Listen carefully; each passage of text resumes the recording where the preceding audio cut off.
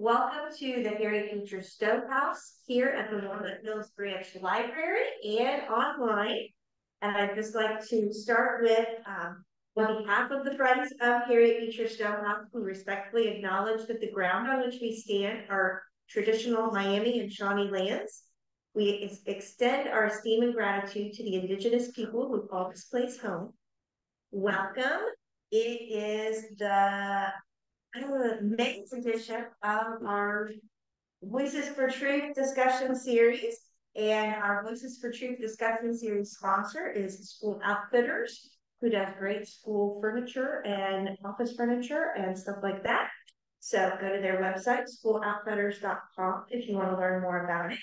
We also have some upcoming events I just want to briefly mention, and that is we have a couple of walking tours scheduled for May. We have the Abolitionists and African Americans in Walnut Hills walking tour scheduled for Saturday, May 11th.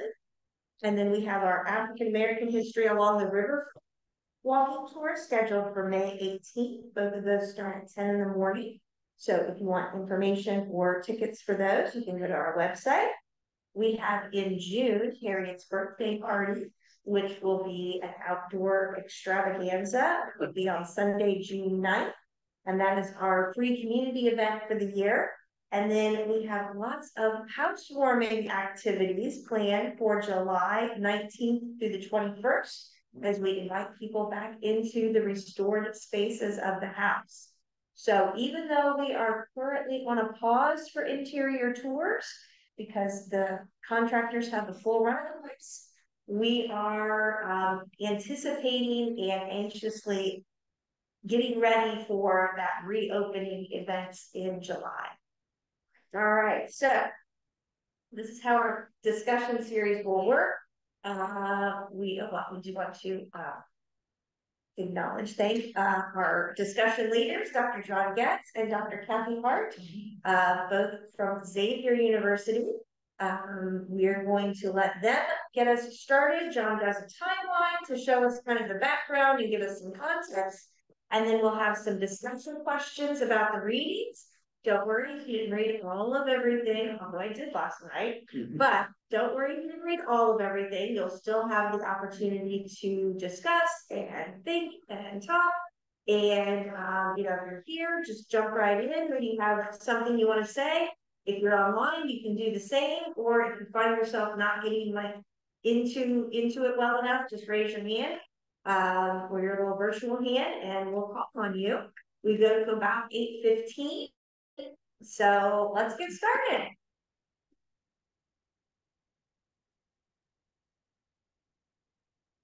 Thanks, Chris. Let's get started with the timeline. And these timelines are, because we have 4 authors to deal with, I took the timelines only up to about the point where they wrote the selections we're reading. I don't want to give the impression that they quit doing things at that point. They did all kinds of things, but in fact, 2 of them, Gloria Steinem and Wendell, are still alive and doing things. But for the sake of not spending the entire time on the timeline, I wanted to do it that way. So Harriet Beecher Stowe, or Harriet Beecher, is born in Litchfield, Connecticut in 1811. She's a New Englander. And she moves with her father, the Reverend Lyman Beecher, and his family near Cincinnati to Walnut Hills. And he is living in, or will live, starting in 1832 in the, what is today the Harriet Beecher Stowe house, along with his family.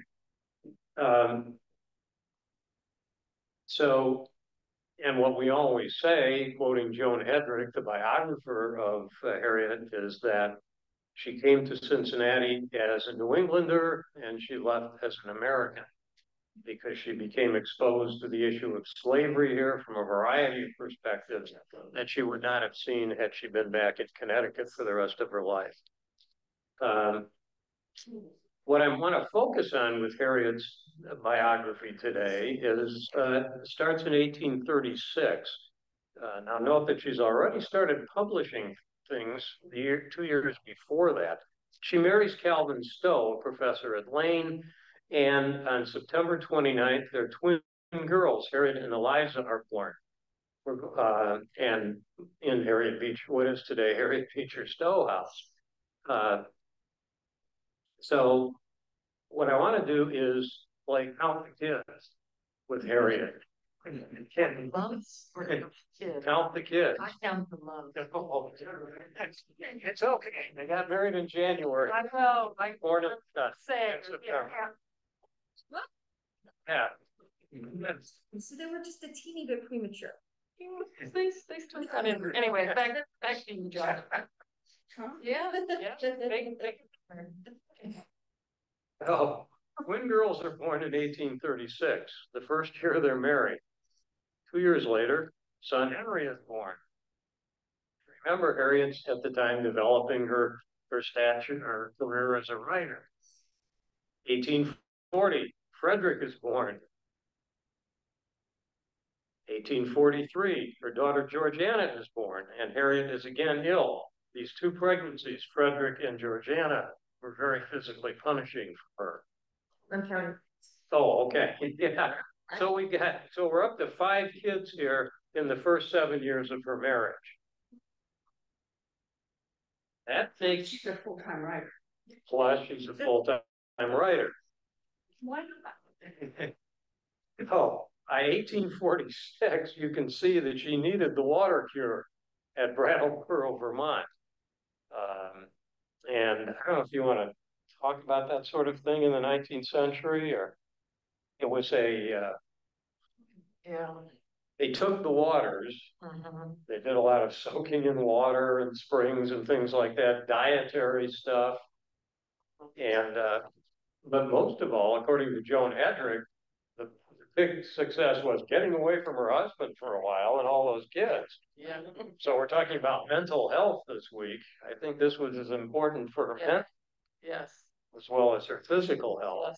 Yeah. And it was also an opportunity for many women who were there to network with one another in a way that they couldn't otherwise.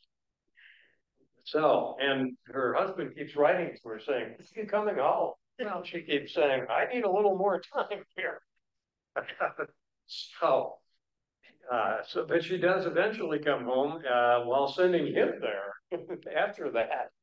This was their form of birth control, and probably their most effective form, being in other cities. Curiously. So once they both get back to Cincinnati, another child is born, Samuel Charlie, in 1848. Unfortunately, and it was a heartbreak for Harriet, he dies at 18 months in a cholera epidemic, which was happening all the time in Cincinnati at that point. In 1850, so that we're up to number 6, not counting whatever miscarriages might have been in there too, we don't know about. By 1850, she's pregnant with her last child, Charles Edward, and while pregnant, moves to Brunswick, Maine, where her husband has taken a job at Bowdoin College. And Charles was born later that year, completing the family of 6 children. 1850, that happens. By 1851, she's writing Uncle Tom's Cabin. So I checked the ages of the kids at that point. The twins are 15. Henry is 13. Frederick is 11. Georgiana is 8. And Charles is 1 year old while she's writing Uncle Tom's Cabin. Not bad. Now, she did have servants, but that just made her write more to get the money. Calvin wasn't making much money. And Lane wasn't paying him very well, and even at Bowdoin, he wasn't making a lot of money. So, so that gives you kind of an insight into Harriet, the harried housewife, writer, mother, all sorts of roles at the same time. And since we're thinking about Steinem, it reminds me of the first issue of Ms., where she does that Indian woman figure. Asian Indian woman figure with all sorts of arms, indicating all of the various tasks that she does. Okay, so, and the year after Uncle Tom's Cabin. She produces another book, The Key to Uncle Tom's Cabin, which meets the objections of Southerners who complained that she was too tough on slavery. She provides all sorts of documentation to show that, if anything, she was too easy on it in Uncle Tom's Cabin. Okay, fast forward. Marguerite Johnson, who will be nicknamed Maya by her older brother, is born in 1928. When the parents divorce in 31, she goes to Stamps, Arkansas, where she spends a good deal of her youth. Just 6 years later, Gloria Steinem is born in Toledo to Ruth and Leo Steinem, a traveling salesman. He was the founding editor of the University of Toledo student newspaper, very interested in campus activities, not very interested in going to school, apparently, and he never finished. Dropped out fairly quickly, while his future wife actually did finish at the University of Toledo, Gloria's mother. And Wendell Berry is born the same year as Gloria Steinem. So we've got a same generation group here, and Maya Angelou, Gloria Steinem, and Wendell Berry. Berry, of course, born in Kentucky, and that's where he winds up. He traveled a good deal as a young man, but he and his wife wind up on a farm in Kentucky, where they have been ever since. A terrible event for Maya in 1936. She's abused and raped by her mother's boyfriend. Tells her brother. She was trying to keep it secret, but she told her brother, who tells the family, and the man is murdered. Probably by Maya's uncles. Believing that her voice killed him, she will not speak for 5 years. So we're talking about voice here. This is a good example. She does eventually restore her voice, thanks to the kind outreach of a neighbor who kind of took her under her wing, talked to her about literature, and got her to speak up. Steinem's parent, Gloria, starting in 1944, lives alone with her mother in Toledo, and those are the events that you read about in Ruth's song, where she's essentially her mother's caretaker during that time. You'll see that Maya develops quite a career as a performer, singer, dancer, actor. At the same time, Steinem is graduating magna cum laude from Smith College and actually gets a fellowship to go to India for a couple of years. And there's an Indian influence and Gandhian influence that she cites, particularly in her political activism sometimes. Berry, meanwhile, you can see the difference in privilege here. I mean, Steinem did not come from money, but as she says, her mother sold the house so that she could go to college, but she winds up at Smith. Berry gets a master's degree from UK and opportunities to go to a creative writing program. Meanwhile, Maya was lucky to get out of high school, given her economic bracket. She's a journalist in Africa in the early 1960s, at the same time that Steinem is developing a career as a freelance writer. And in 1962, she publishes The Moral Disarmament of Betty Coet, which you can read about there. She also, in a famous article, goes undercover as a bunny at the Playboy Club in New York and writes A Bunny's Tale based on that, exposing the exploitive working conditions of the bunnies there. The name that she used, interestingly, this undercover name she used was Marie Catherine Oath, who was her maternal grandmother. So it's kind of a tribute to her. Okay, they begin Berry begins his writing career. His first full-length book is published in 1964.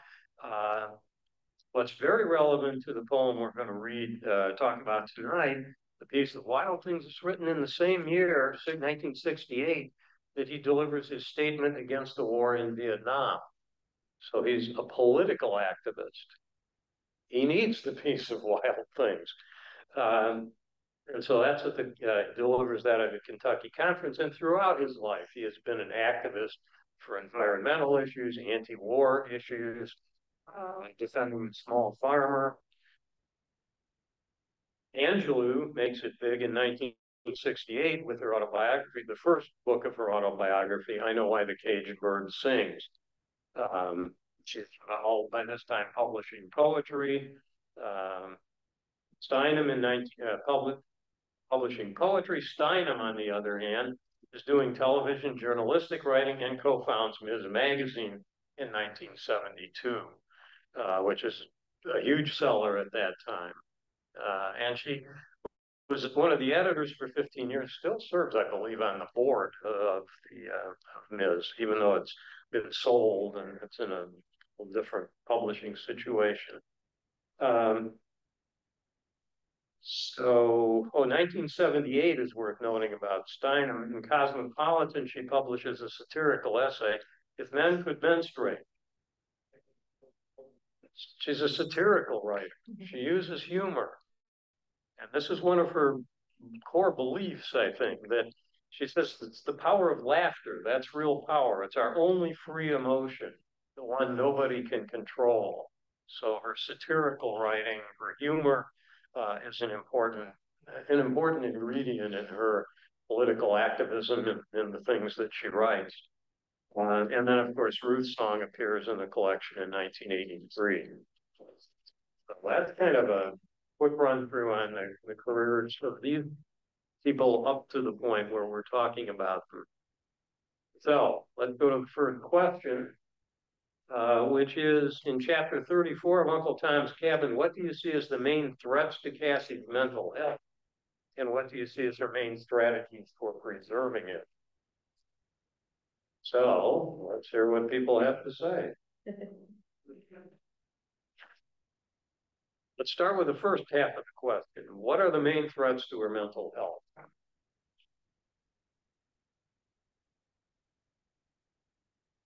Trauma after trauma after trauma. Yes? Absolutely. Absolutely. Yeah, when I sat down to read last night, I was like, okay, so I'm just gonna skim the Uncle Tom's Cabin because I already. You have read it a few times. So, but then I started reading. I was like, oh, this is the I mean, it's a really deep chapter, and it's also what I often use. When I'm giving a tour or I'm talking to some of the visitors at the house, and I'm like, when Harriet wrote Uncle Tom's Cabin, one of the things that she really emphasized was not just, enslaved people weren't just beaten, they weren't just, working without getting paid, but it was the family separations and the traumatic situations that families went through. And that part wasn't as well known amongst white people in the North. And so, for a Northern woman audience, they were really learning about this, kind of almost for the first time. Not completely, but it was like really emphasizing that. She did not sugarcoat it. She really talked about it in the book. So. So, a woman is property. Violence against her, rape, basically. Children being sold away from her. Just like one day she goes out to do something and then comes back and they're gone. Yeah. It's like you didn't even have time to prepare for that. I don't know if that helped or not. Probably not, but it's very traumatic. But the arbitrariness of living under slavery, where people have absolute power over somebody, they can do whatever they want, and that's what happened. Well, and it also seems to me it is exacerbated by her seeing her son, in which she's telling the story, and she sees him at some later point, and he is ripped away from her, literally ripped away from her again. So, at first they just disappear. She then sees him, he's being mistreated, and she's probably her worst fears right there before her.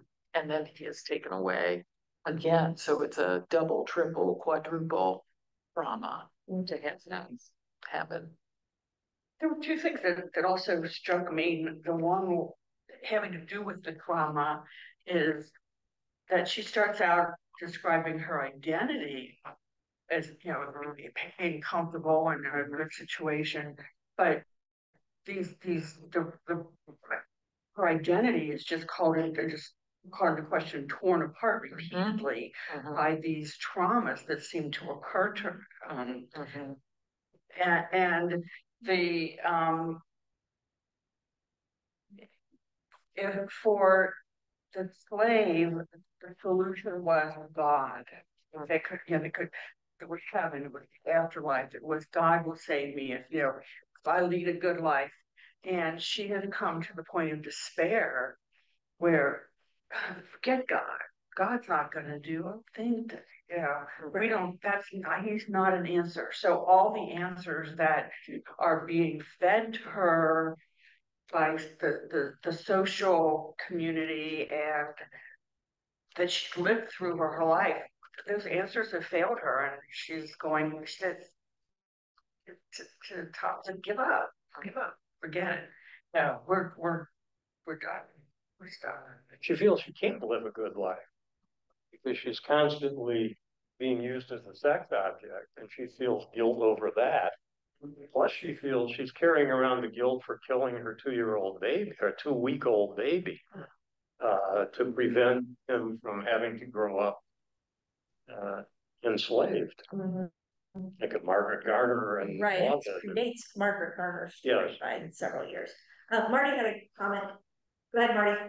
Well, I just wanted to jump in there and say this. I felt the same way you did, Christina.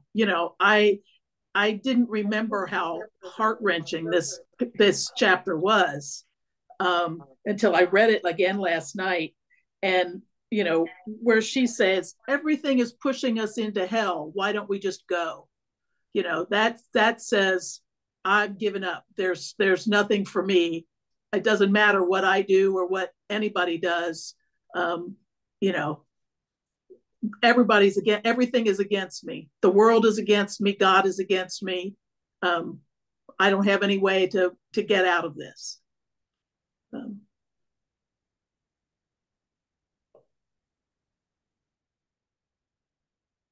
What do you think Harriet thinks of her mental state? Does Harriet seem to think that some of the imagery maybe suggests that she's driven insane by this experience? Do you think Harriet thinks she's crazy? I guess to put it in simple language. Maybe in some ways, it feels like, every so often she's acting kind of the typical hysterical woman role. And so she's talking, she's trying to minister, or she's trying to physically minister to Tom's wounds, and then she breaks down, cries, and then she's like, okay, I gotta do this again. And then she breaks down. So it's like maybe that's kind of a stereotypical way of looking at a woman who's experiencing this kind of mental anguish. What struck me is the way that it's written. She goes on for pages and pages. I mean, she rants and raves, and it's either is she being the hysterical woman, or is it bad writing? And we know that there have been criticisms of Harriet sometimes overwriting,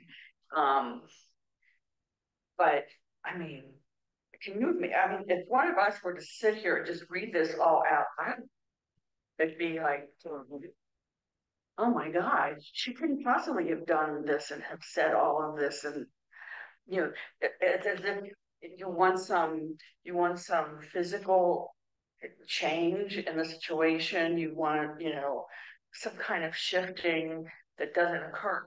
It's so intense and so densely her coming together and falling apart, whatever it is. All right, next is Shelley. Go ahead, Shelley.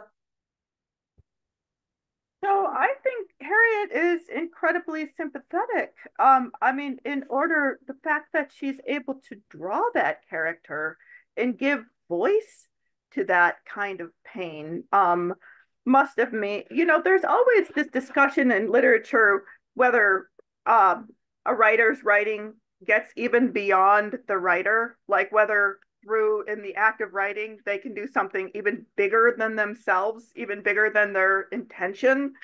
But one way or another, at the very least, she was a conduit, I think, for this.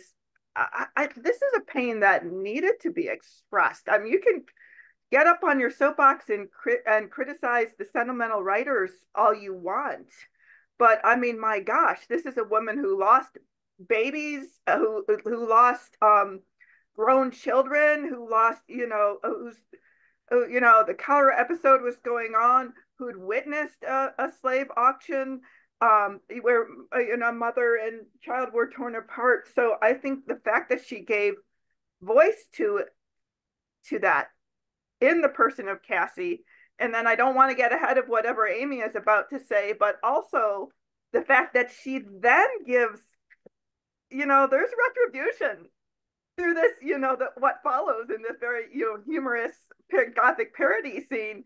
I think Cassie gets, a little bit of justice served. So I absolutely think that Harriet Beecher Stowe did something remarkable by drawing out this amazing scene. Thank you, Shelley. Go ahead, Amy. Well, I didn't want, like, Shelley, I don't want you to not say something because I always learn so much when you say something.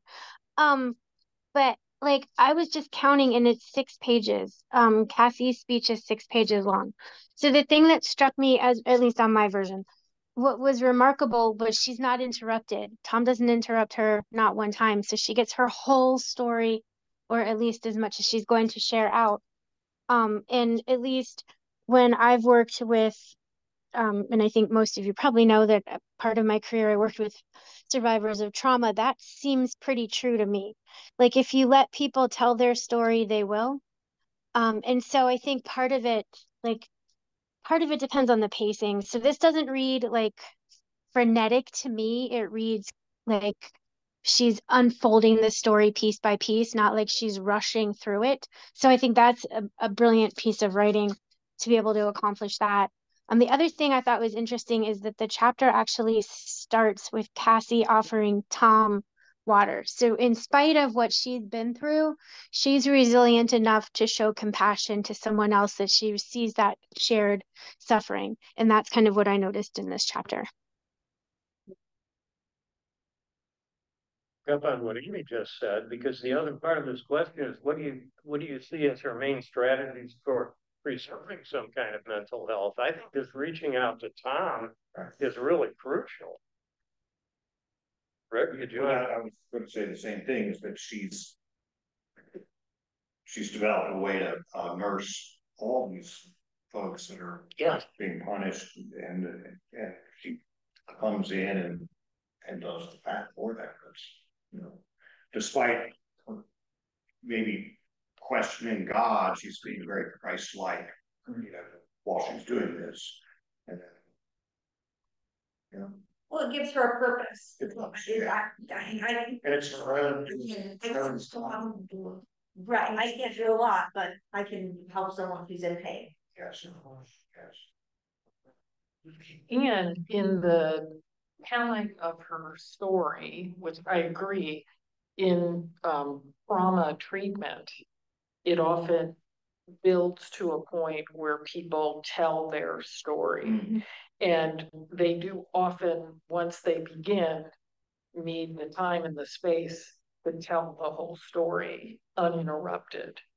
And I don't think that Cassie knew this, but once she starts telling her story, she's got to tell the whole thing. And it has a healing effect for her. It doesn't heal all of her trauma. I'm not, claiming she's cured or something after she's told the story, but at least momentarily, I wonder if that brings her some relief and, some unloading of at least some of the many things that she has been through up to that point.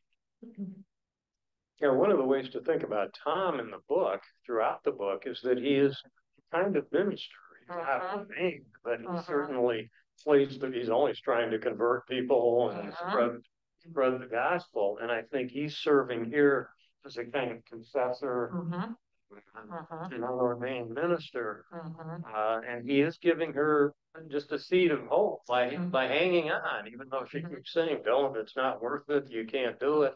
But I think he has that effect on her.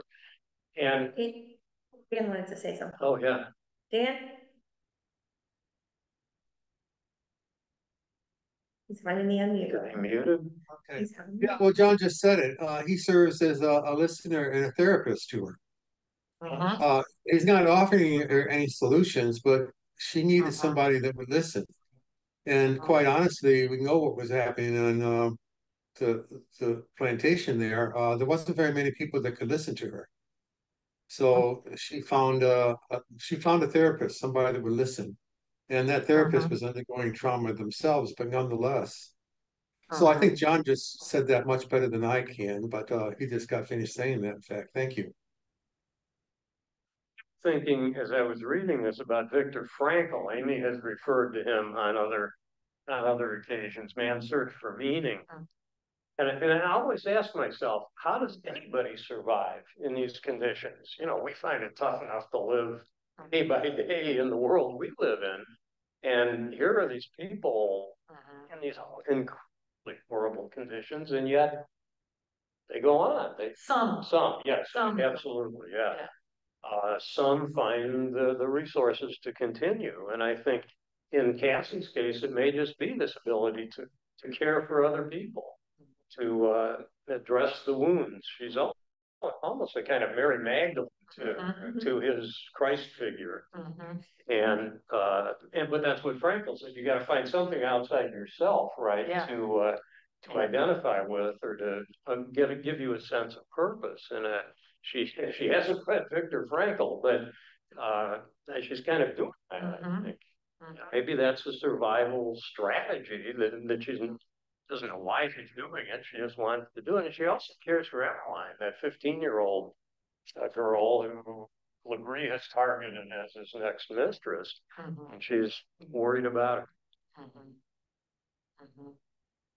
So despite the fact that she says or communicates that she has no hope, which is a big part of what religion is for people, as has been stated, she does find purpose. She's going to take care of Emmeline. She's, going to minister to or care for, nurse other people who are being mistreated.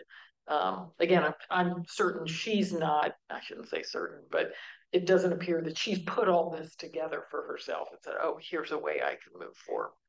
But she does have some purpose that all of us need, and certainly seems to be one of the things that differentiate those people who are more resilient following trauma versus those who are less resilient following trauma. Okay, any other comments on this topic? I think we're ready to move on to the poem "Still I Rise" by Maya Angelou, and Joanne has offered to read that poem for us, so everybody is refreshed.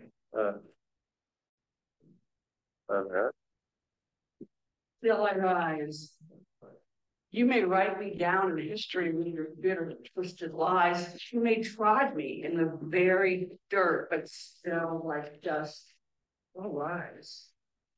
Does my sassiness upset you? Why are you beset with gloom? As I walk, like I've got oil wells pumping in my living room. Just like moons and like suns, with the certainty of tides, just like hopes springing hot. Still, right. Did you want to see me broke? Proud head and lowered eyes, shoulders falling down like teardrops, weakened by my soulful cries. Does my haughtiness offend you? You take it awful hard, 'cause I laugh like I've got gold mines digging in my own backyard. You may shoot me with your words. You may cut me with your eyes. You may kill me with your hatefulness. But still, like air, I rise. Does my sexiness upset you? Does it come as a surprise that I dance like I've got diamonds at the meeting of my fathers? Out of the huts of history's shame, I rise. Up from a past that's rooted in pain, I rise. I'm a black ocean, leaping and wide, welling and swelling, I bear in the tide. Leaving behind nights of terror and fear, I rise into a daybreak that's wondrously clear. I rise, bringing the gifts that my ancestors gave. I am the dream and the hope of the slave. I rise, I rise, I rise. Thank you. Yeah, you could really hear her reading. Yeah, By reading. yeah, this poem begs to be read out loud. You really have to do that. So the question about it is, what do you think allows Angelou and those for whom she speaks to continue to rise? What is the survival strategy here? Confidence is what I read. So simple. Where does the confidence come from? That's the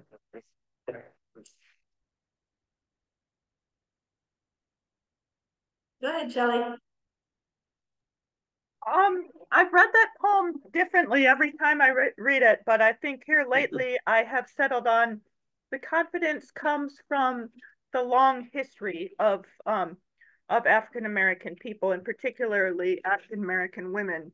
There is so much embedded, like the diamonds and everything that's a reference to the blood diamonds. And I mean, there's so much that is historically referential, as well as the hypersexualization of Black women that sort of is reclaimed by in this poem by the speaker's voice. So I think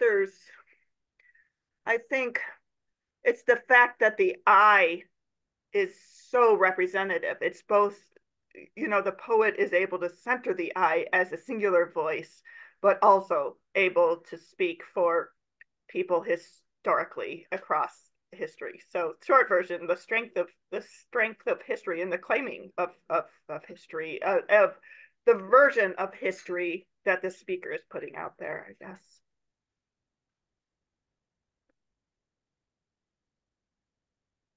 So it's an individual I, but a communal I at the same time. She's speaking for a community, and there's where the strength comes from, I think. Mm-hmm.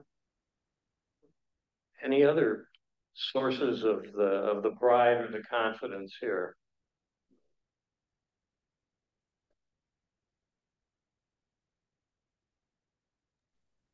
Well, knowing her history, she had been through this terrible, ongoing incident with, being sexually abused, and then the guilt that she carried because her abuser was murdered, and she wasn't sure whether that was right or not. I mean, that's my interpretation of her not speaking for, what was it, 5 years or something like that. And yet she personally found the strength to get past that.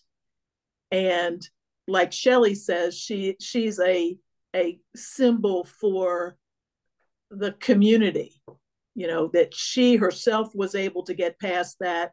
And then she can see around her others who have been able to do the same thing. And she's writing this to encourage others who may be going through things right now and saying, I continue to rise, you can too.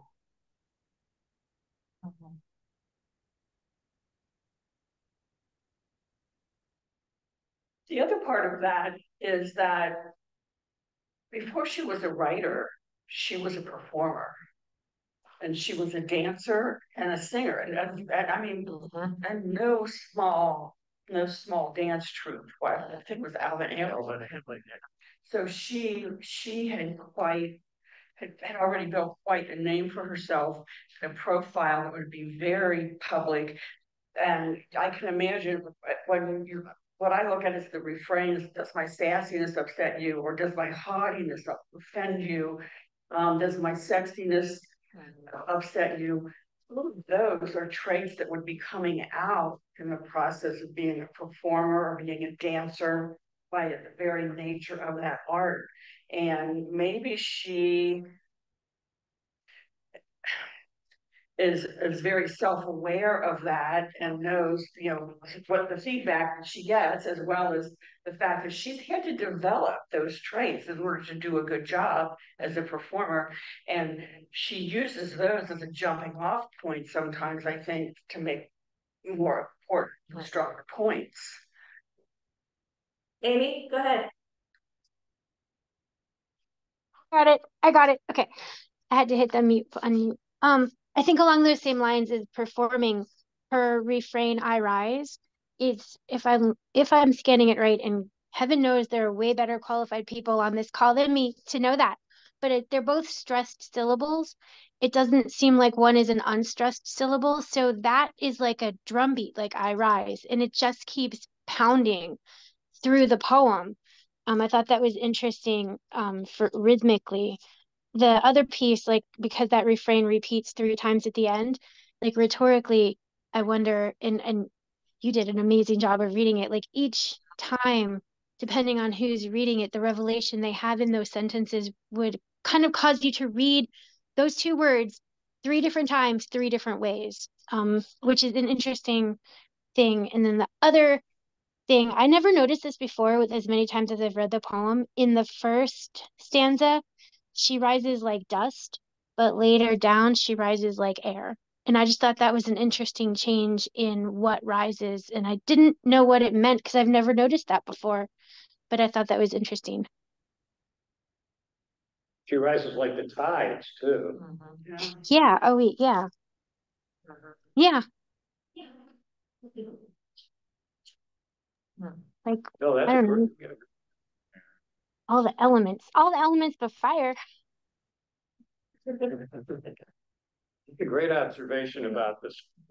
We'd call that a spondee. It's the poetic foot in which you have 2 stressed syllables. I rise. Now you could play around with it. You say I rise, I guess, but basically both of those words do get accented. And that's a poetic segment of poetic meter known as a spondee. It slows you down to say that. I like the references to Black history in here too, and to white history, which she says, you may write me down in history with your bitter, twisted lies. In other words, you could write the sanitized white history, which is what we've had for so long. But I'm going to rise. My day is coming, and you're going to hear from me. So she's correcting that absence in the way that for years we understood American history.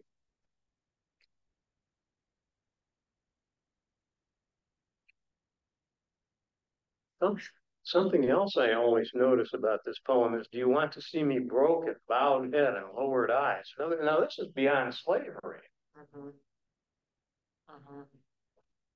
There's the culture saying you should still be submissive. You should still not, don't flaunt yourself, your pride. And I think that's part of the reason that Obama got such a backlash, because he wasn't that way. He was very upfront and very comfortable in who he was, and he didn't act submissive at all. I think that's part of the backlash we've seen since he was president.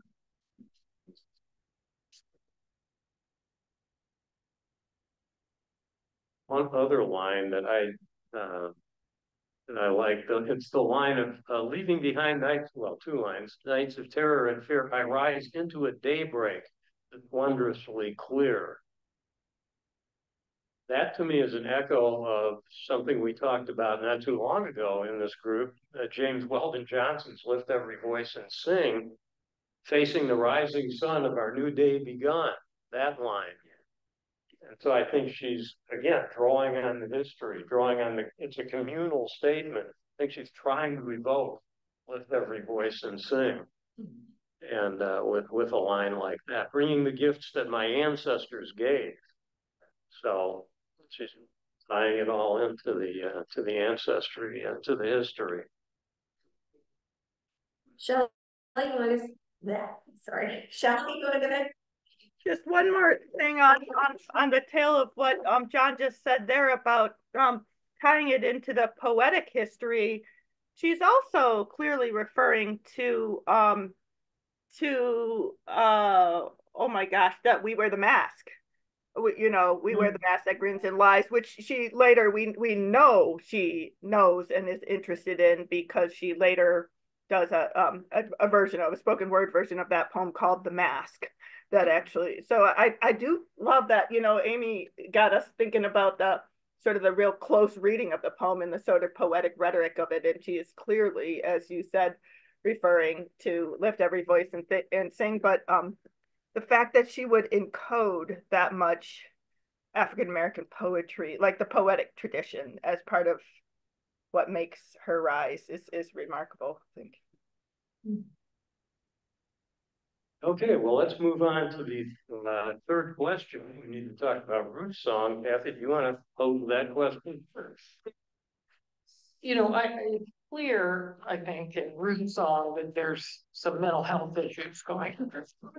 I think it doesn't take a close reading to pick that up. What do you think are the main drivers, the main threats to her mental health? Are they internal, external? How do you understand this struggle that she has? Yeah, in Cassie's case, it was pretty clear the threats were external. They were coming from the outside. Yes. But is it the same situation here or not? Well, I don't think it really explained how or why she had the mental breakdown. It just, everybody in her family just knew that this is the way it was, and they had to work around it. Even as children, they had to, take on the responsibility of caring for her because of this mental breakdown that occurred. At some point, it wasn't really clear as to what the trigger for that was. And so that's part of the question, but it does, I'm reflecting back on the timeline. Harriet Beecher Stowe has something happen and goes and takes the waters in Vermont, which does sound very appealing. By the way, that's like really nice. But something has happened to her. She goes and gets treatment. Something happens to Ruth. She ends up, because we're now in the 20th century, she ends up in an asylum, an institution, a mental hospital, whatever they've gone by various names. Where by that time the treatment is very different. In the 1800s, when there were asylums in the 1800s, horrible, really prison-like places, terrible. But if you were wealthy enough, you could go off and take the waters and rest, do those sorts of things. But by the 20th century, our alleged understanding of mental health has moved to the point where you need treatment, where in her case, medical treatment. She's going to get a substance. I'm not going to call it medication. But because she ends up taking, at least after she's out, taking what did they call it? A chloral hydrate, but it was Dr. Brown's, something, some tonic of some sort. Yeah, which really was very dangerous to be taking. But, you know, so she's now falling under a different way of understanding people's experiences and their reactions to them, or what's going on internally for her. But thinking about where she was in her life, what do you think was going on? What caused her to have this nervous breakdown? Which is what it was common. No, I had to, actually, John helped me with that. I wondered the same thing. Was that her brother? It's actually her brother-in-law, right? It was Gloria Steinem. I got the impression maybe a family kind of. Right, yeah. It's on her father's side. It's, yeah, so it's on the father's side. Not her mother's. Not her mother's side. Yeah. So you went to the, is there some genetic something? Triggers at a certain point in one's life, and the one thing that was interesting to me was that she received care but not treatment. Is that what? 20 years of something like that. The biggest, my mother was cared for but not helped. Right. And that's, you know, really problematic. I get her. Right. That was before she went away, I think. What they're trying to say is like, maybe I've got the timeline wrong, but. Okay, I have an idea. Sorry. Timeline. And it was not clear how much older the older sister was, but it seemed like it was a pretty 9 years long. Yeah. It's 9. It's very plausible that she had multiple miscarriages in between the 2 hours. And multiple miscarriages might have triggered something. Just thinking. Right. I mean, we don't know. Yeah, but she had. And the bottom line is we don't know. But she had this event that, you know, in many events like this for women were referred to as nervous breakdowns. You know, what does that really mean? It's not a medical diagnostic term, really.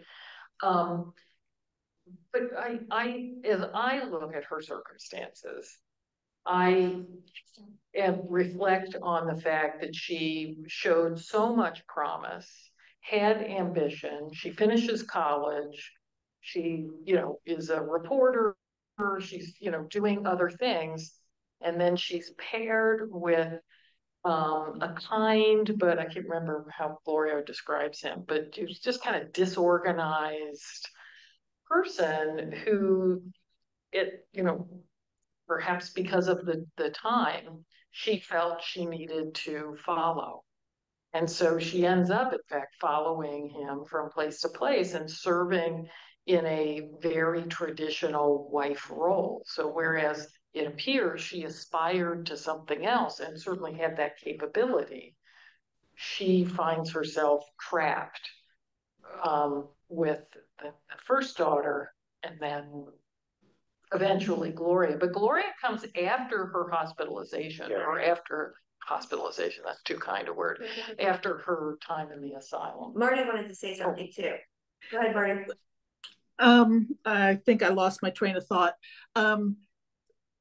Yeah, I was going to say, you know, I think I got the feeling that she had some underlying issues early on in her life, and she kind of overcame them and went to college and started this career. And then she, you know, got married. And as you were saying, you know, her husband was aimless, I think a polite way to say it. You know, he wandered a lot, and she wandered after him. You know, she went with him because like you said, she felt like it was the thing to do. You know, this was before the time when it was acceptable to divorce. Right. You know, so it was before Gloria Steinem. That's right. Yeah, that's right. That's a good way of putting it. You're right. So she just, she just had to go along. And Uh-huh. and then the piece that got me was when they were in Michigan and he was having to travel, and she couldn't stand being by herself with Gloria, because she was, it didn't say this, but I got the feeling that she was afraid of what she was going to do. And so, she started going with him, but she would just sit in the car, and Gloria and her father would go off and do things, and she'd sit in the car and wait for them. I mean, I just found that so heartbreaking. She just couldn't get back to what she was when she was in college and had that early career. I don't know, and obviously the quote medication that, the drug that she was on, that she got addicted to as part of her, she was given it as a treatment and then she became addicted to it, certainly didn't help. And that kind of goes back to, Harriet also, part of the reason why she had some of her issues was she also took tonics, which at the time, included mercury. So that's, she most likely had mercury poisoning. So. Dan, go ahead. You'll have to unmute. Unmute. He's trying to find. There we go. Just for the record, chlorohydrate is a very strong sedative. It's also known as a Benny because it was used by earlier mafia people to kill. It doesn't taste, you don't have a lot of taste to it. So it was put in coffee and killed people. So you have to remember that at the time that this is being written, there's not very many pharmaceutical agents to treat any type of, even sedatives, there's not a lot of them. So to say that she was mistreated with chlorohydrate, that was just about the only thing that they could treat her with at that time. So right. I mean, there were virtually no treatments. Well, actually, I think it's safe to say there were no effective treatments for anything that we would today call a mental illness prior to the 1950s. So yeah, it's only in retrospect that we can, recognize the dangers. I also, Dan, I did a little research on the Dr. Brown's tonic or whatever the heck it was called. And it can cause, certainly it's highly addictive. She was taking it in small doses, I'm assuming, because it didn't kill her. And it can cause hallucinations. And there's a point where where Gloria makes reference to her mother, sort of being in this inebriated state and seeing things or having visions. Fist through a window. Yes. Right. I mean, so she's got these, they really sound like hallucinations as opposed to delusions that were medication or were this, substance induced as opposed to the core psychiatric disorder that was likely going on, although it's very hard to know. We have a couple of hands up. Let's hear from Virginia first, and then we'll go back to Shelley. Thank you. Hi. So I'm just trying to collect my thoughts. So I guess like the high level thing that I'm thinking about is it's not necessarily an internal thing versus an external thing. It's more of her reaction to having to be forced into like a patriarchal system, right? So she never was able to really fulfill her own song, right? So she's always kind of, that's her reaction to being invalidated, to use kind of a mental health term, right? So she just keeps getting clipped, and then she keeps reacting to that. And then she's forced into hospitalization, which of course is a patriarchal, to overuse that theme, but, she's being forced into this caged existence, and she keeps trying to find her own self within that.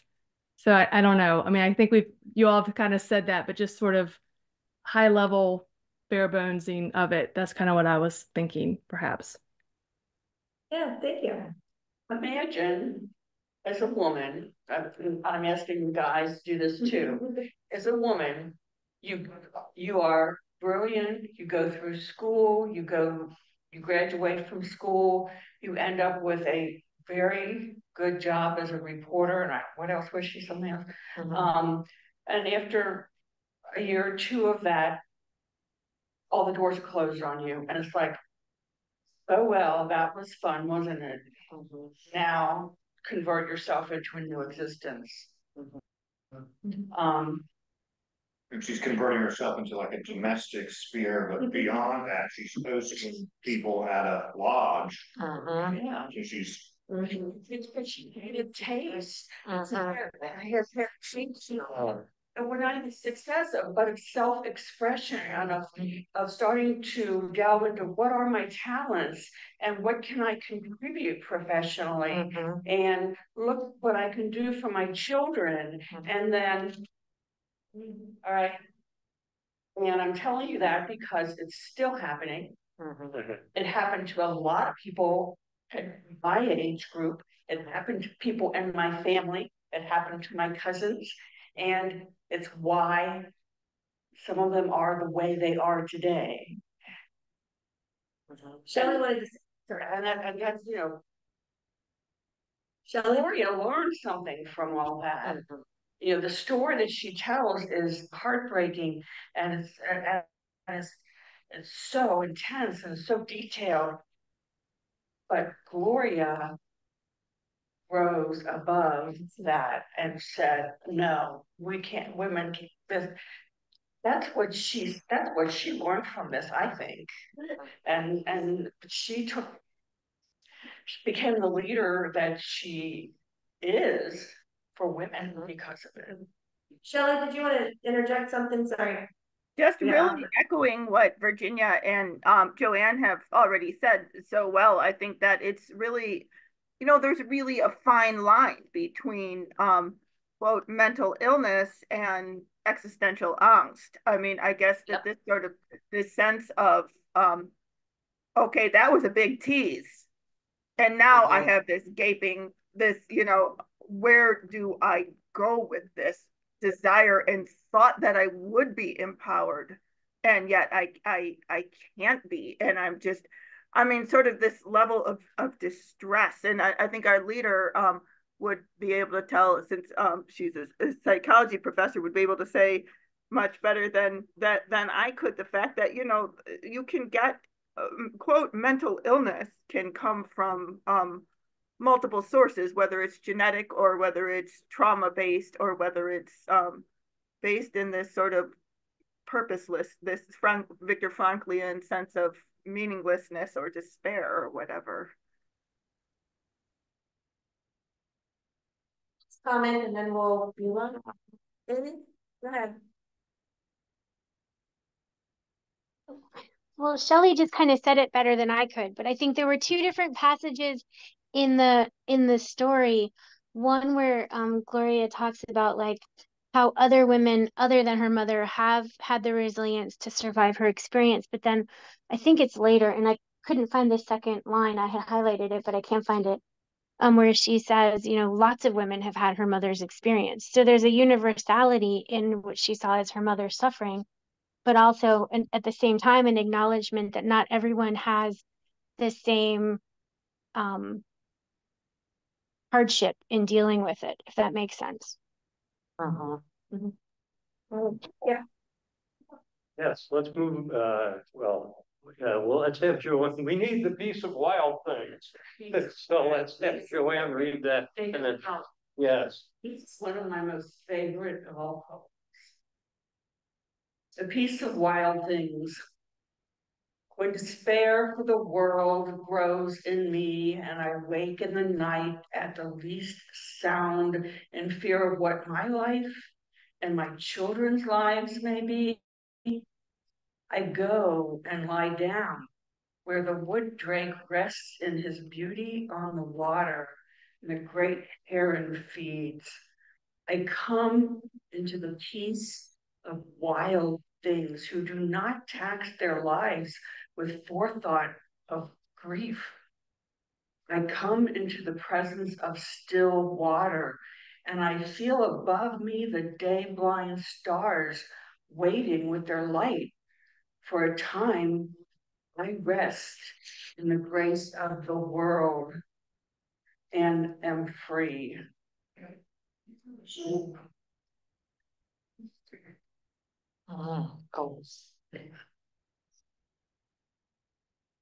So in this poem, Barry seems to be recommending a treatment. He is. What he is. Yeah. He is. Thoughts about that? This is his recommendation, or this is his description of how he manages his despair. And I just realized I have equated despair with a mental illness or a mental health disorder. And they are not the same. We can all experience that. Hopefully we're not experience a lot of despair, but those are real feelings that we have. We don't want to over pathologize or pathologize everything and call, all negative things. But thoughts about this as a way of managing our mental health more broadly?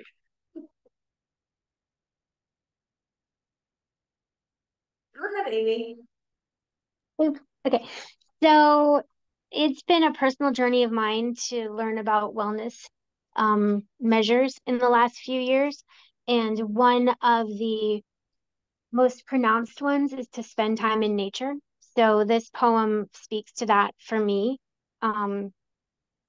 through, every line of this. And I was just thinking, tying it to the poetic lineage, he's free in nature. And to me, of course, that makes me think of Caged Bird, which also ties back to my Angelou. So there's something about nature that is freeing. And I know that that's an oversimplification because that is neither what Maya Angelou is talking about when she talks about a caged bird, nor is it the original poem. However, there is that natural line through all of them. And Wendell Berry seems to be saying through his poem, I find solace in nature that helps heal some of these wounds. At least that's how I read it. So I've never thought about this before until you talk about, this is a healing kind of thing. So I grew up in Indianapolis, but I went to college at Hanover, which is near Madison, Indiana. And so since college, since I was 18 years old, except for 2 years that I lived in Columbus, I have lived less than 7. I've lived less than 7 miles from the Ohio since I was 18. And when I think about it, whenever I'm one of the things that I do to de-stress, and I just need to get out and just experience nature. My experience of nature is I go to a bench that is a bluff of the Ohio River, and I sit and watch the river. I've done that since I was 18. Wendell Berry. There you go. That's interesting, Christina. I grew up here in Cincinnati and left for 30 plus years and came back, of course, now. But all the places that I lived other than here, I always felt like I never knew which way was north, east, south, and west. Whereas here in Cincinnati, kind of weird, but I always know where the river is. I always know which direction is which. And when I would go to a new place, and I've moved a lot, I would always have to find another landmark to anchor myself on. And I'd say, well, I'm used to having a river there. How am I supposed to know where I am? And people would, look at me funny. But when you think about it, I always had that anchor. I knew where I was when I was here. So interesting to think about that.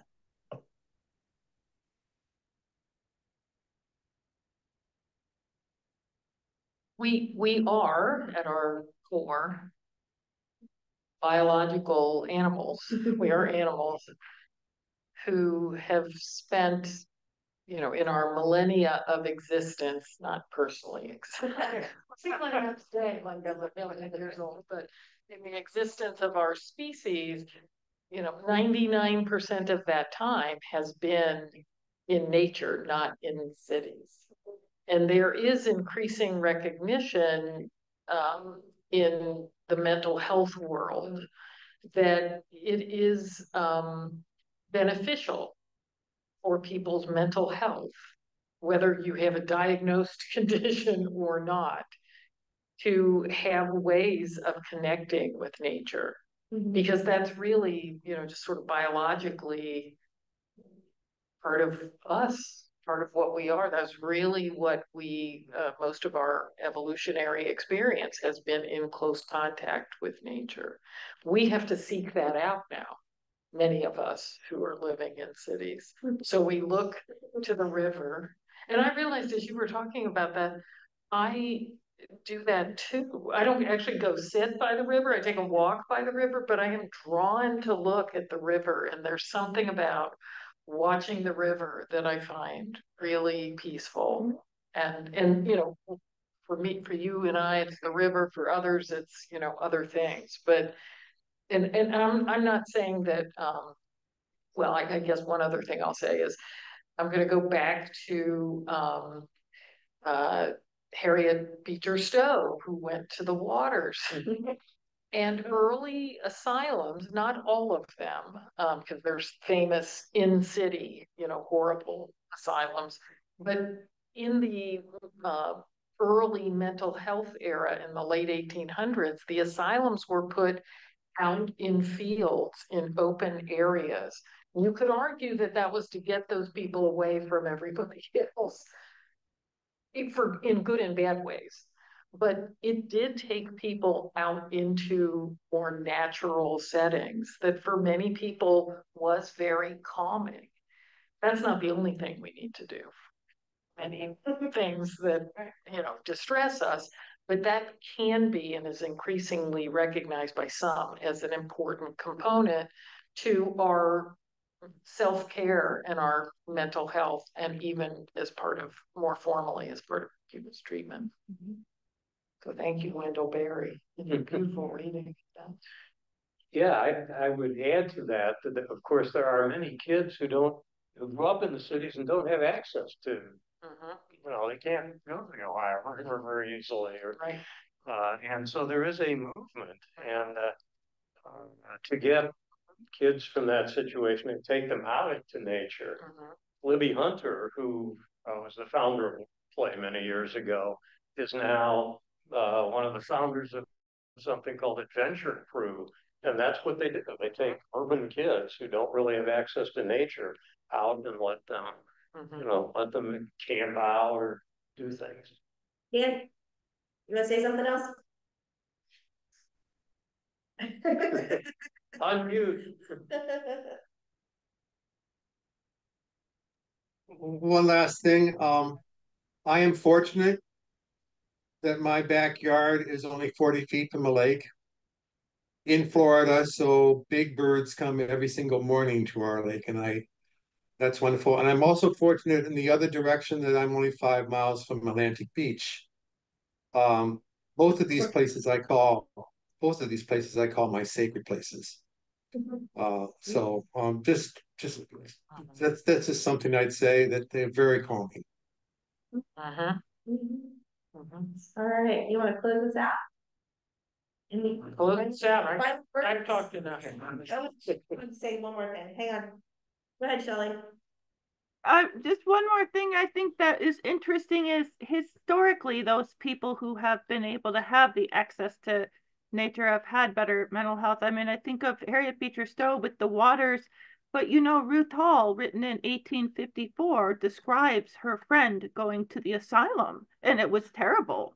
And so I think if we remember the fact that Harriet Beecher Stowe was from, I guess, what we call kind of a progressive situation where they thought, hey, this could be something that could be good for mental health. And I think then as now, this kind of treating people like people and doing things like being able to give them nature and other things. And we all have mental health, whether we have pathological illnesses or not. And I just love that this this final tie. I just love that you put Wendell Berry last, and this sort of reminded us of that this very human and nature. And it was just a beautiful way to close. So. Yeah. This closes with one line from Berry's poem. He talks about day-blind stars waiting with their light. Can't see the stars in the daytime unless it's a total eclipse. Normally we don't see the stars, but they're out there. They're still up there waiting with their light. So it's hopeful because you can't always see the good, but sometimes it's there. Well, thank you all very much for joining us today. Thank you to everyone participating here and everyone participating online. Remember, we've got tons of things still going on, even though the house is closed on the interior for a couple of months. And we will pick this series back up in September. And we'll be coming to you from the Harriet Beecher Stowe house and online, but we'll figure out a space that works for us by that point. So thank you all for coming tonight, and we appreciate it. Thanks, everybody. Have a good evening.